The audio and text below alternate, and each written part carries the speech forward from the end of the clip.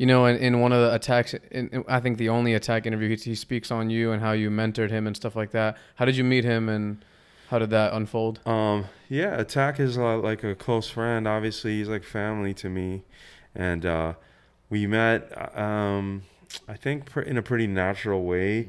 He was kind of like a younger version of myself to some degree, very eager and like hungry for information, and kind of like Buffalo's such a small city that like when you cross paths, like you're able to make those connections. So I'm not exactly sure how we met. I'm sure he remembers, because he's like sharp as a whip. But like, but yeah, like I've been really fortunate to watch his career flourish, and like him and Hurt are like two of like my favorite writers, and Two of my favorites too. yeah, and I'm Attack lucky. is just throwy is yo. It's insane. I mean, these kids really honed in their craft. They're so focused on like their work, and they're so knowledgeable about like their influences. It's just really impressive. They're really sharp, man. Their Yeah. graph is very unique, very sharp, and just I remember I was driving from somewhere like on a highway. I was not in New York, and I had like a stomach ache, and I'm like, yo. So I stopped by a random rest stop to use the bathroom, and I'm like in the stall, and I'm like literally dying, and I look over to my God. left, and there's the illest Attack scribe, and I Yeah. look at it, and like the haze of me dying, and I'm like, yo, this is ill. And then I just like I looked at it, and now every time I walk into a stall, in my mind, I'm like, it's gonna be there. Dude, he's a scribe king. Bro, is I he- mean, for real. Like he's traveled the country like countless times. I mean, he's so driven, and I'm so impressed with like the dedication.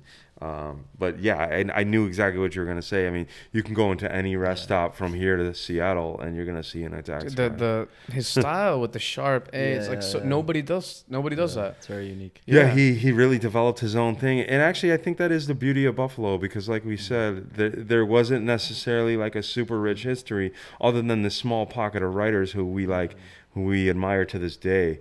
So I think like Attack, he really ran with his feelings, and just developed this really special, like cool like thing, you know. But they go hard in Buffalo if you get caught, right? I remember seeing some story a minute ago on Hertz Graham about him getting booked or something really deep, something crazy that they went in. Was that in Buffalo?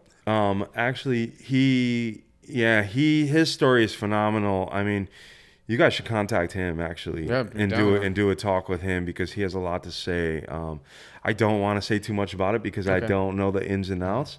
But like, yeah, he got in trouble, and he's been dealing with the legal system to this day. It's really unfortunate, and I'm not sure how it all happened for him, but it wasn't in Buffalo. He got in trouble in Pittsburgh, in Pennsylvania, and they basically made an example of him.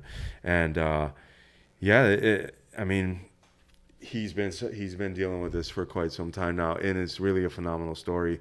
And I think he needs to tell it on a larger scale so that you guys can like spread the word, because it is about like, you know, basic rights and like kind of awareness of like, you know, it really is, would you say, poignant to like the current situation. The fact that like, you know, we're dealing with this like battle with like law enforcement and shit like that. So when you guys get the chance, I'll put you in touch. I'm sure he would love to share his story, because he needs support, and I really care for him. And Yeah, the people gotta It's unite, crazy. bro. The people gotta like, you know, there's probably that dude at least has like a lot of people who are gassed on his stuff. They could if everyone just donates even just $2 if he has legal issues or something. If there's like, you know, 10,000 people, that's $20,000. There could be a big difference with just each individual doing a very small portion of what they may have.